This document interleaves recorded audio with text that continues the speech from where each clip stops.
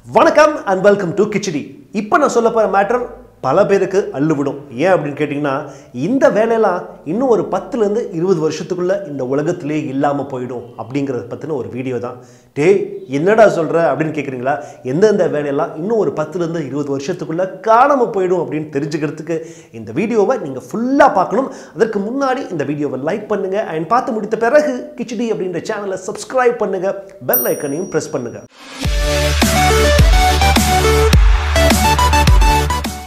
Times are changing, காலம் மாறிக்கிட்டே இருக்குது, காலம் மாறிடுச்சு, மாற்றம் ஒன்றே மாறாது. இந்த மாதிரியான philosophy நம்ம ஒவ்வொரு காலத்திலையும் கேட்டுட்டு வந்துட்டே தான் இருக்கும். 1930s இண்டஸ்ட்ரியல் ரெவல்யூஷன் வந்துச்சு. இண்டஸ்ட்ரீஸ், மேனுஃபேக்சரிங் செக்டர், இந்த எக்கானமி தான் உலகம் ஃபுல்லாக பரவி இருந்துச்சு. 1980ஸ்க்கு பிறகு கம்ப்யூட்டர்ஸ் அப்படிங்கிறது உலகம் முழுக்க பரவ ஆரம்பிச்சிருச்சு. 2000ல் இதனுடைய அடுத்த ஆஃப் ஸ்ப்ரிங்கான இன்டர்நெட் அப்படிங்கிறது நம்ம எல்லாத்தையும் ரொம்ப சின்னதாக்கிடுச்சு. இப்போ 2017ல் ஆர்டிஃபிஷியல் இன்டெலிஜென்ஸ், ஆட்டோமேஷன், ரோபோட்ஸ் இந்த வார்த்தை தான் அதிகமாக இருக்குது. அமெரிக்காவோட Mckinsey அப்படிங்கிற ஒரு பெரிய கன்சல்டன்சி ரிப்போர்ட் இந்த ஜனவரியில் ரிலீஸ் பண்ணியிருக்காங்க. அதே போல் ஆக்ஸ்ஃபோர்ட் யூனிவர்சிட்டியும் ஒரு பெரிய ரிப்போர்ட் ரிலீஸ் பண்ணியிருக்காங்க. அந்த ரிப்போர்ட் என்ன சொல்லுதுன்னா, நான் சொல்ல போற இந்த லிஸ்ட் இருக்கிற ஜாப்ஸ் எல்லாம் இன்னும் 10 ல இருந்து 20 வருஷத்துக்குள்ள இந்த வேலை எல்லாமே இல்லாம போயிடும் அப்படின்னு சொல்றாங்க. அந்த லிஸ்ட் என்ன அப்படிங்கறத இப்போ கண்டினியூஸா பார்க்கலாம். லிஸ்ட்ல ஃபர்ஸ்ட் வர்றது என்ன அப்படின்னு கேட்டிங்கன்னா, telemarketing and customer care executives.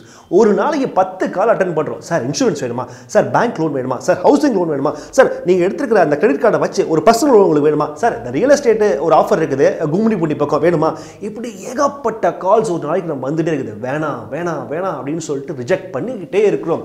But எதுக்காக இதெல்லாம் பண்றாங்க? இப்போ நமக்கு பண்றது யாருன்னு கேட்டிங்கன்னா, எங்கேயோ யாரோ ஒரு கஸ்டமர் கேர் எக்ஸிக்யூட்டிவ், ஒரு டெலிமார்க்கெட்டர்ஸ், ஒரு பிபிஓவில் உட்காந்து ஒரு பொண்ணோ பையனோ உட்காந்து நமக்கு எல்லாம் கால் பண்றாங்க.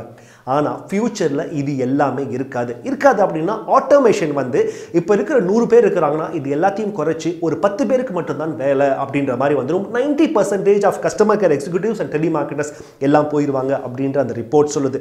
இன்னும் சுவாரஸ்யமான விஷயம் என்ன அப்படின்னு கேட்டீங்கன்னா, இப்போவே சாட் பாட்ஸ் தான் நிறைய சாட்ஸை பண்ணிக்கிட்டு இருக்காங்க. நம்ம ஃபிளிப்கார்ட்க்கோ, அமேசானுக்கோ, இல்லை இன்சூரன்ஸ் கம்பெனிக்கோ இந்த மாதிரியான வெப்சைட்ஸ்ல போயிட்டு நீங்க ஏதாவது என்கொயரி பண்ணீங்கன்னா பதில் சொல்றது அங்க ஒரு ஆள் கிடையாது. இதை பத்தி ஏற்கனவே ப்ரீ ப்ரோக்ராம் பண்ண சாட் பாட்ஸ் அப்படிங்கிறது தான் இப்போ எல்லாத்துக்கும் நமக்கு பதில் சொல்லிட்டு இருக்கு அப்படிங்கிறது ஒரு எக்ஸ்ட்ரா தகவல். அடுத்து இந்த 10 ல இருந்து 20 வருஷத்துக்குள்ள காணாம போக போற வேலை, it's a shocking drivers. S, driver அப்படிங்கிறது நம்மளோட வாழ்க்கையில் பின்னி பிணைஞ்ச ஒரு ஆட்கள். ஆனால் டிரைவர்னா sir Ola driver, Uber driver, taxi, fast track, இப்படி காலங்காலமாக உங்கள் வீட்டில் டிரைவர் இருக்காங்க. எல்லாத்துக்கும் டிரைவர் அப்படிங்கிற ஒரு விஷயம் இல்லாமல் நம்ம வாழ்க்கை மூவே ஆகாது. ஆனால் இந்த டிரைவர்ஸ் அப்படிங்கிற ஒரு கேட்டகரியே ஒரு 20 வருஷத்தில் கொஞ்சம் கொஞ்சமாக குறைஞ்சிரும் அப்படின்றது அந்த ரிப்போர்ட் சொல்லுது. ஏன் அப்படின்னு கேட்டிங்கன்னா, டெஸ்லா, ஃபோர்ட் மாதிரியான பிரம்மாண்டமான கார் கம்பெனிஸ் எல்லாமே ஆட்டோமேட்டட் கார், தானாகவே இயங்கக்கூடிய காரை வந்து கண்டுபிடிச்சிருக்காங்க. இது என்ன காரணம் அப்படின்னு கேட்டிங்கன்னா, ஆக்சிடென்ட்ஸை குறைக்கும். ஆக்சிடென்ட்ஸ் அப்படிங்கிறது முற்றிலுமாக இல்லாமல் போயிடும். அதுவும் இல்லாமல் ரொம்ப அக்யூரேட்டாக இருக்கும் அப்படிங்கிற ஒரு எதிர்கால ஒரு விஷனை வச்சு இந்த டெஸ்லா, கூகுள் எல்லாமே ஆட்டோமேட்டட் கார்ஸை இப்போ ப்ரிப்பேர் பண்ணிட்டு இருக்கிறாங்க, ப்ரொடியூஸ் பண்ணிட்டு இருக்கிறாங்க. ஆல்மோஸ்ட் சில பேர் இதை டெஸ்ட்டும் பண்ண ஆரம்பிச்சிட்டாங்க ரோட்டில் விட்டு. ஆனால் அது எந்தவித ஆக்சிடென்ட்டும் இல்லாமல் சேஃப்டியாக இருக்கா, எல்லா ப்ராப்ளத்தையும் எரேஸ் பண்ணி ப்ராப்பராக டெஸ்டினேஷன் கொண்டு போய் சேர்க்குதா அப்படிங்கிறத என்ஷூர் பண்ண பிறகு தான் அந்த மார்க்கெட்டில் விடுவாங்க. ஸோ அதனால அது வரைக்கும் டிரைவர்ஸ்க்கு ப்ராப்ளம் இல்லை. இந்தியாவில் இருக்க டிரைவர்ஸுக்கு தெரியல, ஒரு 20ங்கிறது ஒரு 30 வருஷம் ஆகலாம். ஆல்ரெடி ஊபர் டிரைவர்லெஸ் கார்ஸை யூஎஸ்ல டெஸ்ட் பண்ண ஆரம்பிச்சிட்டாங்கன்னா பார்த்துக்கோங்க. அடுத்து இந்த லிஸ்ட்ல சமத்தியா அடி வாங்க போறது யாரு கேட்டிங்கன்னா, lawyers and legal professionals. Lawyers அப்படின்னா கோர்ட்ல கணம் கோட்டார் அவர்களே இபிகோ 320 செக்ஷன் படி அப்படின்னு சொல்றாங்க கிடையாது. லாயர்ஸ் அப்படின்னா லாயர்ஸ் ஒரு செக்டர். அது மட்டும் இல்லாமல் இந்த டியூ டெலிஜென்ஸ் பார்க்கறதுன்னு ஒன்று இருக்கிறாங்க. ரைட்டர்ஸ் ஒரு டாக்குமெண்ட் இருந்துச்சுன்னா அதை ப்ராப்பராக வெரிஃபை பண்ணி இதில் தப்பு இருக்குது, ரைட் இருக்குது, ரெஜிஸ்ட்ரேஷன் பார்க்குறாங்க பார்த்தீங்களா. அது மட்டும் இல்லாமல் லீகலாக டாக்குமெண்ட்ஸ் அட்வைஸ் பண்ணுறது, சரி பார்க்குறது, இது எல்லாமே லீகல் அசிஸ்டன்ஸ். இதுக்காகவே ஒரு பெரிய ஜாப் இப்போ இருந்துட்டு இருக்குது. ஆனால் அடுத்த 15 வருஷத்துக்கு பிறகு இந்த லீகல் அசிஸ்டன்ஸ் அண்ட் லீகல் ரைட்டர்ஸ்ன்ற வேலையே இல்லாமல் போயிடும். கிட்டத்தட்ட 100,000 பேர், 1,00,000 பேருக்கு மேல வேலை இழக்கும் அபாயம் ஏற்படும் அப்படின்னு அந்த லிஸ்ட்ல மென்ஷன் பண்ணியிருக்காங்க. எனக்கு தெரிஞ்சு அதுவும் ஒரு 15 ல இருந்து 20 வருஷத்துக்கு நடக்கலாம். இந்தியாவில் அந்த விஷயம் ஏற்படுறதுக்கு மேபி டெஃபினட்டா ஒரு 30 to 40 இயர்ஸ் போகலாம் அப்படிங்கிறது என்னோட ஒரு பர்சனல் ஒப்பீனியன். அடுத்ததாக இந்த லிஸ்ட்ல இருந்து இஜெக்ட் ஆக போறது யார் அப்படின்னு கேட்டீங்கன்னா, டிராவல் ஏஜென்ட்ஸ். எஸ், ஆல்ரெடி நீங்களோ நானா கடைசியா டிராவல் ஏஜென்ட்டுக்கு ஃபோன் பண்ணது எப்போ அப்படின்னு யோசிச்சு பாருங்க. முன்னாடி எல்லாம் சார் வெளிநாட்டு டிக்கெட்டா நான் உங்களுக்கு புக் பண்ணி தரேன், ஃபேமிலியோட போறீங்களா நாங்க உங்களுக்கு புக் பண்ணி தரோம் அப்படின்னு நிறைய டிராவல் ஏஜென்ட் டிராவல்ஸ் இருக்கிறத நம்ம ஒரு 5 வருஷம் 6 வருஷத்துக்கு முன்னாடி கூட பார்த்துருக்கோம். ஆனால் இப்போ கடைசியாக டிராவல் ஏஜென்ட்டுக்கு எப்போ ஃபோன் பண்ணீங்க அப்படின்னா உங்களே யோசிப்பீங்க. எஸ், நம்ம புக் பண்ணுற டிக்கெட்ஸ் எல்லாமே டிஜிட்டலாக ஆன்லைனில் ஒரு மொபைல்லையோ ஒரு லேப்டாப் வச்சுட்டு புக் பண்ணுறோம். மேக் மை ட்ரிப் யூஸ் பண்ணுறோம், ரெட் பஸ் யூஸ் பண்ணுறோம், இல்லை ஐஆர்சிடிசியில் போய் டிக்கெட்டை புக் பண்ணிக்கிறோம், இல்லை ஃபாரின் போனோம்னா கிளியர் ட்ரிப் அப்படின்ற போய் டக்குன்னு அடிச்சோம் உடனே போயிடுறோம். ஸோ இந்த விஷயம் இந்த டிராவல் ஏஜென்ட்ஸ் அப்படிங்கிறது கொஞ்சம் கொஞ்சமாக குறைஞ்சி 15 வருஷத்துக்குள்ள டிராவல் ஏஜென்ட்ஸே மொத்தமாக இல்லாமல் போயிட்டு முழுக்க ஆன்லைனை மட்டுமே நம்பி இருக்கக்கூடும் அப்படிங்கிறது இந்த ரிப்போர்ட் சொல்லுது. ஏன்னா it's a big alarming factor. யூஎஸ்ல மட்டும் 1,40,000 டிராவல் ஏஜென்ட்ஸ் இருந்திருக்கிறாங்க 2000ல். இப்போ 2014 கிட்டத்தட்ட 70,000 டிராவல் ஏஜென்ட்ஸ் தான் இருந்திருக்கிறாங்க. இன்னும் ஒரு 10 வருஷத்தில் அது இன்னும் குறைஞ்சு ஒரு 10,000க்கு வந்துடலாம் அப்படின்றது அந்த ரிப்போர்ட் ப்ரெடிக்ட் பண்ணுது. இந்தியாலையும் அதே மாதிரியான வாய்ப்புகள் வரத்துக்கு நிறையவே பாசிபிலிட்டிஸ் இருக்குது. அடுத்து இந்த லிஸ்ட் வந்து கொஞ்சம் கொஞ்சமாக குறைய போகிறது யார் அப்படின்னு கேட்டிங்கன்னா பேங்கிங் செக்டர். கடைசியாக எப்போ நீங்கள் பேங்க் போனீங்க, கடைசியாக நீங்கள் போயிட்டு எப்போ செக்கை ட்ராப் பண்ணீங்க, கடைசியாக எப்போ பேங்க்கில் போயிட்டு நீங்கள் பணம் வித்ட்ரா பண்ணீங்க அப்படிங்கிறத யோசிச்சு பாருங்கள். உங்கள் அப்பாவோ உங்கள் அம்மாவோ வேணா இதெல்லாம் பண்ணுவாங்க, ஆனால் நீங்கள் எப்போ போனீங்க? நிறைய பேர் இந்த ஜென்ரேஷன் இருக்கிறவங்க பேங்க் அப்படின்ற பக்கமே போயிருக்க மாட்டாங்க. மேபி பேங்கிங் அக்கௌண்ட் ஓப்பன் பண்ணுறப்ப மட்டும்தான் போயிருப்பாங்க. அதுக்கு பிறகு முழுக்க ATM and internet banking and digital banking, mobile banking ஆயிடுச்சு. இப்போ டிஜிட்டல் டிரான்சாக்ஷன்லாம் வந்ததுனால இப்போ கேஷ் டிரான்சாக்ஷனும் கம்மியாகி எல்லாமே வந்து ஆன்லைன் மூலமாகவே டிரான்ஸ்ஃபர் பண்ணிக்கிட்டு இருக்கோம். அதனால இந்த பேங்கிங் செக்டருடைய தேவைகள் அப்படிங்கிறது கம்மியாயிட்டே இருக்குது. பேங்க்ல ஒரு கேஷியர் உட்காந்துருப்பார் பார்த்தீங்களா, அந்த வேலையை இன்னும் ஒரு 10 வருஷத்துலேயே இல்லாமல் போயிடும் அப்படிங்கிறது சொல்லியிருக்கிறாங்க. கேஷியரோ இந்த டெல்லர் உட்காந்துருப்பாங்க பார்த்தீங்களா, அவங்களாம் இல்லாமல் போயிடுவாங்க. நம்ம அப்படியே பேங்க்கு போனாலும் அங்கே ஒரு மெஷின் தான் இருக்கும், ஒரு ஆட்டோமேட்டட் மெஷின் இருக்கும். அந்த மெஷினில் போயிட்டு அதை கொடுத்தா எல்லாமே ப்ராசஸ் பண்ணிட்டு கொடுத்துரும் அப்படிங்கிறது தான் ஃபியூச்சர். அது இந்த பேங்கிங் செக்டர் தான் ரொம்பவே சீக்கிரம் அஃபெக்ட் ஆக போகிற ஒரு செக்டர் அப்படின்னு சொல்கிறாங்க. இப்போ நான் சொல்கிறது அந்த 10லேருந்து 20 அப்படிங்கிறது 15 வருஷத்துக்குள்ள இந்த பேங்கிங் செக்டரில் நடந்து முடியும். அதே போல் லோன் செக்மெண்ட் அப்படிங்கிறதே இருக்காது. ஏன்னா லோன் யாரும் உங்களுக்கு ஃபோன் பண்ணிட்டு இருக்க மாட்டாங்க. உங்களோட டேட்டா வச்சுக்கிட்டே ஆட்டோமேட்டடாக ப்ரெடிக்ட் பண்ணி இவனுக்கு இப்போ லோன் தேவை வேணுமா இல்லையான்றதை நீங்கள் ஆன்லைன்லேயே அப்ளை பண்ணலாம். நீங்கள் எலிஜிபிலிட்டி தான் லோன் உங்களுக்கு ட்ரான்ஸ்ஃபர் ஆகிடும். அந்த அளவுக்கு சிஸ்டம்ஸ் எல்லாம் மாறிக்கிட்டே இருக்குது. கேட்கவே அல்லுவிடுதில்ல.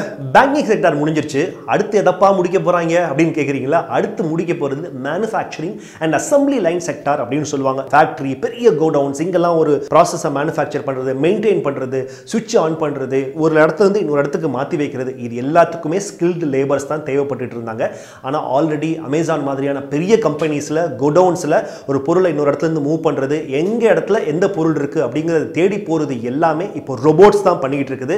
சைனாவில் ஃபாக்ஸ்கான் எலக்ட்ரானிக்ஸ் அப்படிங்கிற மிகப்பெரிய எலக்ட்ரானிக் காம்பனன்ட் மேனுஃபேக்சரிங் கம்பெனியில் ஆல்ரெடி ரோபோட்ஸ் தான் எல்லாத்தையுமே பண்ணுறாங்க. இன்ஃபேக்ட் பேக்கேஜிங் கூட அங்கே அவங்க தான் பண்ணிக்கிட்டு இருக்கிறாங்கன்னா பார்த்துக்குங்க.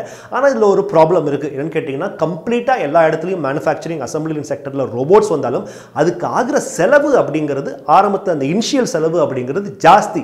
ஆனால் அதை விட சீப்பாக கிடைக்கிறது லேபர்ஸ் தான். எங்கன்னு கேட்டிங்கன்னா, இந்த புவர் கண்ட்ரீஸ், ஆப்பிரிக்கா மாதிரியான ஏழை நாடுகளில் இந்த லேபர்ஸ் ரொம்ப சீப்பாக கிடைக்கிறதுனால அங்கே மேனுஃபேக்சரிங் செக்டர் கொஞ்சம் வளரும் அப்படிங்கிற ஒரு அசம்ஷனும் ஒரு ப்ரெடிக்ஷனும் இருக்குது.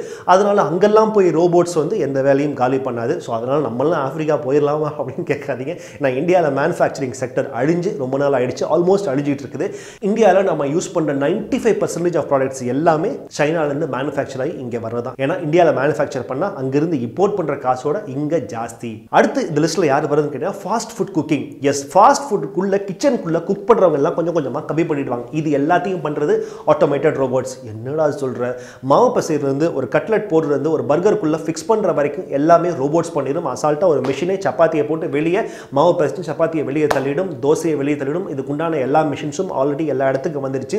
இன்றைக்கும் பெரிய பெரிய ஹோட்டல்ஸில் இதெல்லாம் தான் அந்த வேலையை பார்த்துக்கிட்டு இருக்குது. 5 வருஷத்துக்கு முன்னாடி ஒரு பெரிய ஆள் தான் வந்து மாவு அந்த மிஷினில் போட்டு அரைக்கிறதா இருக்கட்டும், எடுத்து வைக்கிறதா இருக்கட்டும், அட் அ டைமில் வந்து ஒரு 100 வடையை போடுறதா இருக்கட்டும், இதெல்லாம் மனுஷன் தான் பண்ணிட்டு இருந்தான். ஆனால் இன்னைக்கு இந்தியா ஃபுல்லாக மட்டும் இல்லாமல் உலகம் ஃபுல்லாக இருக்கிற பெரிய சைனா ஹோட்டல்ஸ் எல்லாத்துலேயுமே ரோபோட்ஸ் தான் இதெல்லாம் பண்ண ஆரம்பிச்சுட்டாங்க. அதனால தான் ஒரு 15லேருந்து 20 வருஷத்துக்குள்ள இந்த ஃபாஸ்ட் ஃபுட் குக் அப்படின்ற அந்த கிச்சன் சம்பந்தப்பட்ட வேலைகளும் கொஞ்சம் கொஞ்சமாக குறைய ஆரம்பிக்கும். இப்போ நான் சொல்றது கேட்குறப்போ கொஞ்சம் பயமாக தான் இருக்கும்.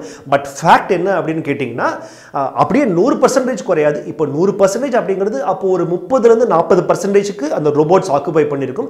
இந்தியா மாதிரியான கண்ட்ரீஸில் அடுத்து அது டெவலப் ஆகி வர்றதுக்கு ஒரு 30 வருஷம் ஆகலாம். இன்னமும் அதுக்கு இந்தியாவுக்கும் கீழே இருக்க ஏழை நாடுகளுக்கு இன்னும் ஒரு 40 வருஷம் ஆகலாம் அப்படிங்கிறது தான் இதில் கொஞ்சம் ஒரு நம்பிக்கை அடிக்கக்கூடிய செய்தி.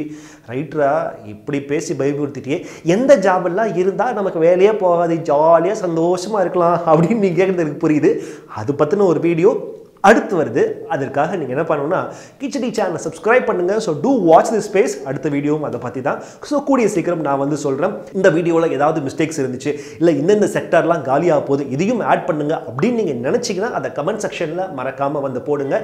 இந்த ரிப்போர்ட் நான் வந்து மெக்கின்சி ரிப்போர்ட்டையும் ஆக்ஸ்போர்ட் யூனிவர்சிட்டியோட ரிப்போர்ட்டையும் படித்து பார்த்து ஓரளவுக்கு அலசி ஆராய்ஞ்சு நமக்கு எல்லாருக்கும் புரிகிற மாதிரி கொஞ்சம் ஈஸியாக்கி சொன்னேன். இதில் ஏதாவது தப்பு இருந்தால் மன்னிச்சுக்குங்க. ஓகே, அண்ட் மறக்காமல் இந்த வீடியோ பிடிச்சிருந்தா லைக் பண்ணுங்கள், கமெண்ட் பண்ணுங்கள், ஷேர் பண்ணுங்க. ஒன்ஸ் அகைன் கிச்சடி சேனலை சப்ஸ்கிரைப் பண்ணுங்க, பெல் ஐக்கனையும் பிரஸ் பண்ணுங்க. நன்றி, வணக்கம்.